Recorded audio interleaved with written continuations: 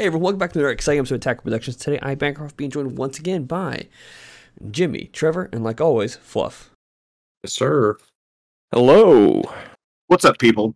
And like always, there's buttons down below. Feel free to click them. They're there for a reason. Today's matchup is, once again, two new decks, which involves the Jiren that you all saw Fluff play, I think, yesterday or the day before, versus Trevor's take on Majin Buu. Guys, take it away.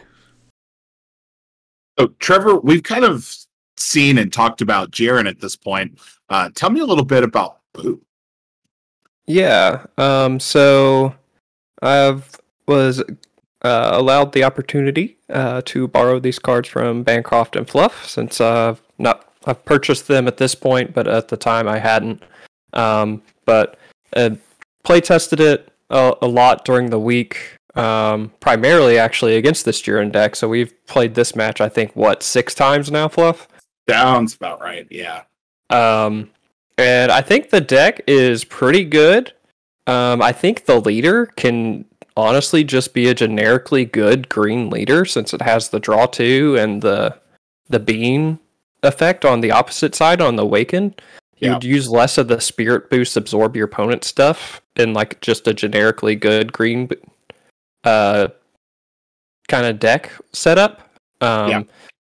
The only thing that I think that's keeping this deck from being very, very solid is the protections for the boos, or this particularly the 4-drop boo, requires to there's nothing you can do to protect it if it's involved in game mechanics, which in this case, playing against red, negging a card off the field is a game mechanic, so the built-in protection for the Boo doesn't actually help in this matchup. Yeah. So I've kind of learned against red, you have to play towards a later game, so you really have to like plan around the early turns to kind of survive the onslaught that is wide red boards. But aside from that, I think the deck has a lot of potential, especially against other colors that aren't red, while I try and figure out how to deal with the red onslaught. Yeah, red is in an interesting position right now because red is equal parts aggro and equal parts control. And I've frequently compared my version of this Jiren to Universe 7 Goku Invoker, where, you know, it's very the deck, it really depends on your knowledge matchup as well as what windows your opponent opens for responses from the Jiren. So, you know, you're playing a battle card here, you know, you are going to Union Absorb, I believe, on the card here in a moment. And if you do nothing, I don't get a window to respond to it. But if you act and just perform your turn per normal, I get to respond to it, unless I have a Merciless Barrage Yamcha in hand. Yeah, and I mean, the issue is that if I choose not to do it, you just can do it later. So yeah, just do it in my turn. You have to force it to try and force those resources out of your opponent's hand. Otherwise, they'll just do it to you later. Yeah, is kind of like my thought process here. I mean, it's a super cheap play. Doesn't really cost me anything. I get a unison off of it. Still think it's the correct play. But oh yeah, no, I think it is the correct play in this because you do get your unison in hand for it. And it provides consistency. It makes me burn an EX Evolve at that point. And then you comboed and got into against my unison and put my unison down to 1, which is a really dangerous spot for the Jiren player to be in. So the Jiren, just real quick, the Topo is kind of the play enabler with the Jiren. Spirit Boost Evolve during your opponent's turn. But both the Jiren and the Topo Unison have the ability to play 1-drops for free without using energy. And that is such a key piece to what is making a lot of decks meta right now. And I think there's a really low running aggro variant of this deck that just runs the 1-drops and 4-drops. It doesn't worry about going into the 5-drops and 8-drops for pressure. It just runs like a low rapid swing type thing. And when I revisit Jiren after this, I will probably go towards something more akin to that versus the traditional, make the Jiren tower. Yeah, I got absolutely spanked on Untap by a Jiren deck that was just flying low because I was expecting the Jiren chain like going up through the entire thing. And I was like, okay, I got this, like, no problem. And then on turn 3, he's just like, hey, here's 9 battle card attacks. Have fun. Yeah. And I was like, God damn, dude. Like, come on. It's just finding the other because the Universe 11 stuff is pretty pricey outside of the Jirens as far as its energy investment. And I think Bardock Crew is limited to red Saiyan leaders. Only one of them is limited to a red Saiyan leader. Oh, so Bardock Crew could go in this deck. Yes. Okay. Was that what that on the untapped deck was playing then? Yeah, he was running a small crew package. That's spicy. Yeah. It was gross. Yeah. Yeah, it seems really good because this Jiren engine, the 1-drops, 4-drops, is hyper consistent. Like, I don't think that I've ever bricked with this deck. Or if I choose to not perform an action during my turn, like, you'll oftentimes see that I will pass with 3 or 4 open energy. It's because I'm choosing to do so, not because I don't have actions. When Trevor and I first started testing these 2 decks, I had the deck extremely defensive with a ton of extra cards, and there would be bricky moments. And Trevor gave me some excellent advice. The advice really paid off, and the changes that we made were really strong and really helped the deck become what it is now. Yeah, I mean, the fact that you can evolve into these bigger bodies that provides control aspects on top of it is, I think, what really makes this Jiren deck shine. Obviously, cheap play to removal is always going to be really strong. And because of this Jiren package, everything you play is pretty much minusing something. You can do it on your turn or my turn, which just allows a lot of play that kind of fits what would be your play style. Allows you to be control-y, but also if you want to and you see an opportunity to go aggressive, you will take it and you will make your opponent pay for it. Yeah, it really is. It really is an interesting, fun kind of play style. I do forget here, and this is so dirty. And like, I forget that your leader can do this, where you absorb a card on the field, and it's just the saddest thing in the world to lose one of my Jirens that late, because I know it's just not coming back. Like, I'm not going to get it back. It's gone. It'll stay under your leader until you decide my graveyard can eat it. Yeah, and I'm kind of wondering, do you think taking the 4 is the correct play, or should I have taken that 1 that you're able to extend plays off of instead?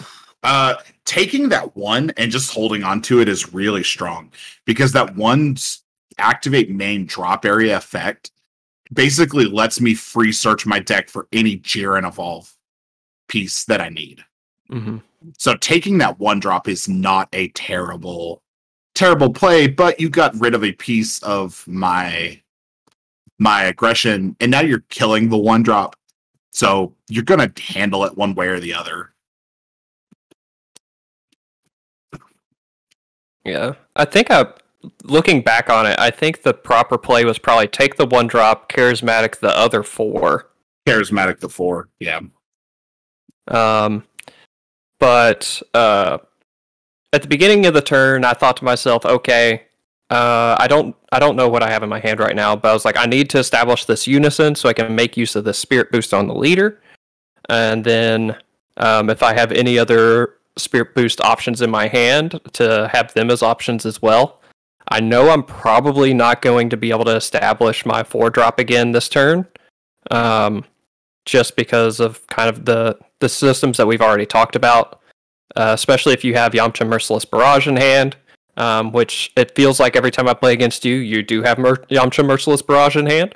I have no idea what it is, but Yamcha Merciless Barrage and Wolfing Fist rise to my hand so much that my super combos are always clumped in like the last 10 cards of the deck. I don't know what it is, but it's like when I swing with leader, when I awaken a draw, it's either a Merciless Barrage or Wolfing Fist. It never fails. Yeah. What you're saying is Yamcha's all sticky.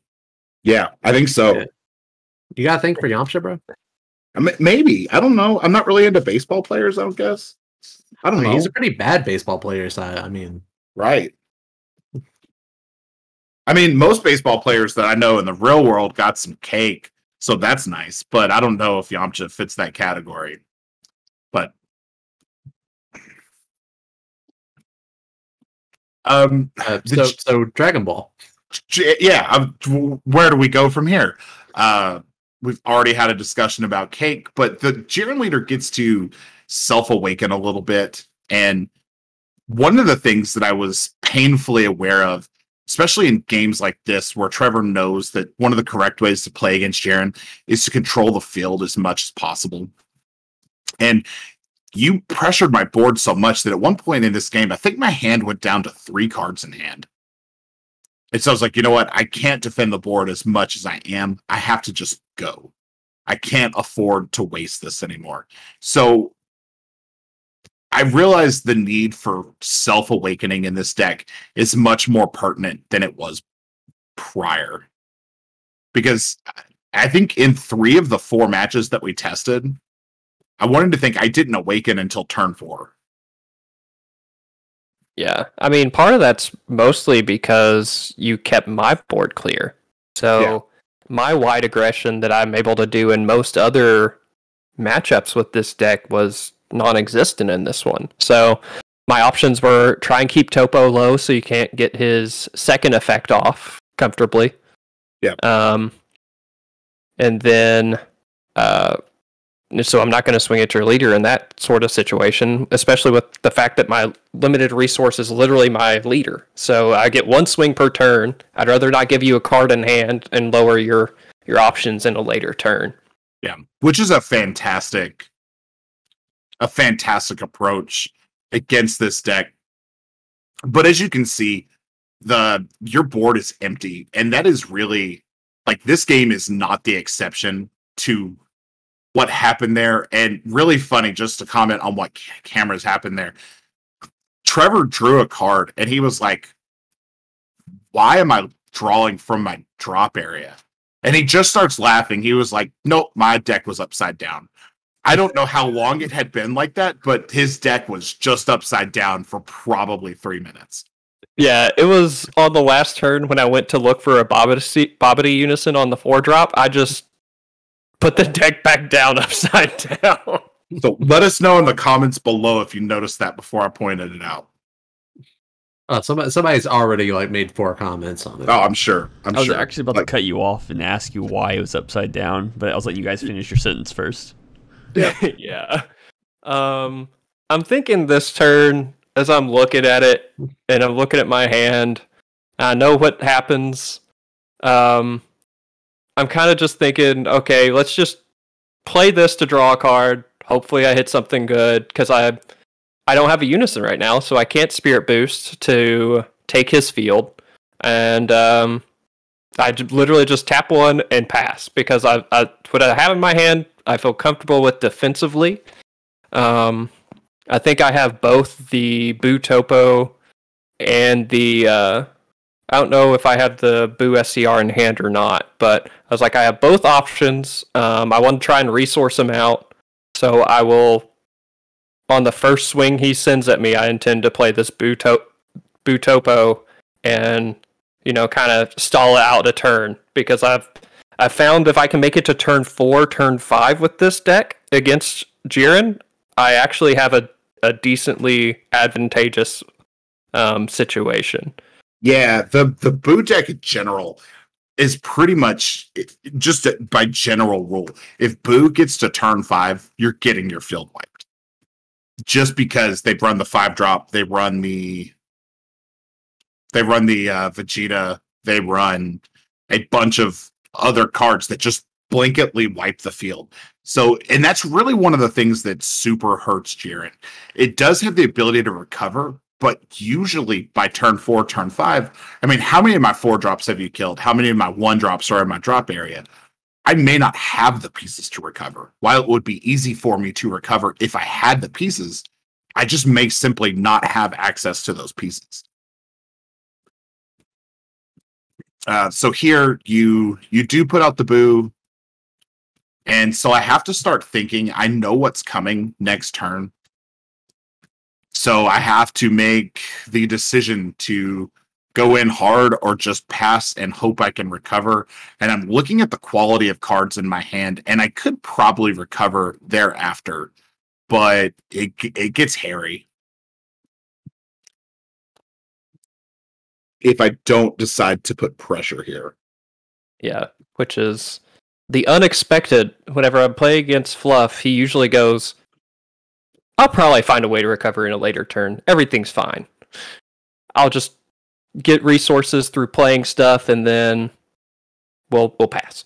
You know, you'll burn a couple cards on a couple swings to burn my resources, you know, just try and even it out a little bit.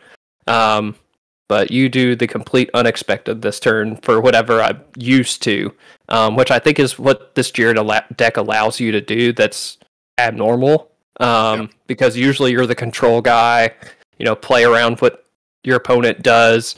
Whereas in this, you have an opportunity to really push, kind of like I mentioned at the beginning of the video, in ways that you typically wouldn't. Yeah, you really get the ability to go in hard and heavy on these attacks. And I know that you're going to burn negates here, whether they be sparking or other. And if I just combo up a little bit and just plan on you comboing out of them, even if I can't kill you this turn, as long as I leave a negate in my hand, I don't think you kill me next turn. So that's where my head is at, thinking about it moving forward like this.